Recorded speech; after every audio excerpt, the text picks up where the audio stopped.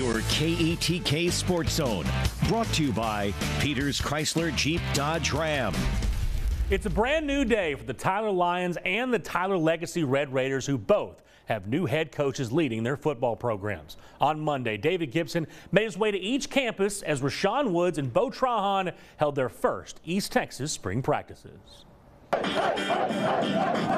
There's new energy in the Rose City, and on Monday, the new head coaches at Tyler High and Tyler Legacy kicked off their spring football workout. I think the big thing is the buy-in. I think they're excited. They're taking coaching really well. They're picking up the offense and defensive schemes. Now we're going to see what they can retain from the meeting room out to the field. It's a great place. The kids have been nothing but welcoming. The community has been nothing but welcoming. So, I got a job to do. They expected me to do it, and I plan on getting that job done.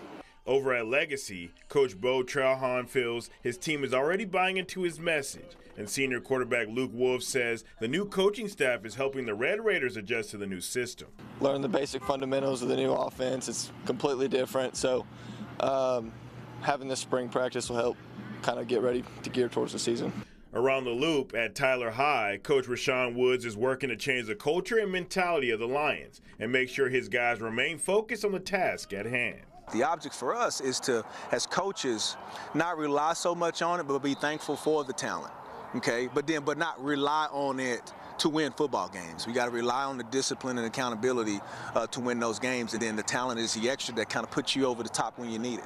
As we inch closer to the season, both coaches hope to see their spring foundations pay off when fall comes back around. I want to bring success. I've been successful wherever I went, no matter how tough the road.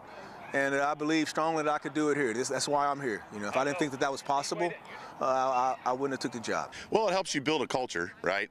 And it helps you build camaraderie within the team. We're all on the same team out here, although we're going to be competing out here. We're all on the same team. We're trying to get to next season healthy and see where it takes us. Reporting in Tyler, David Gibson, KETK Sports. As well.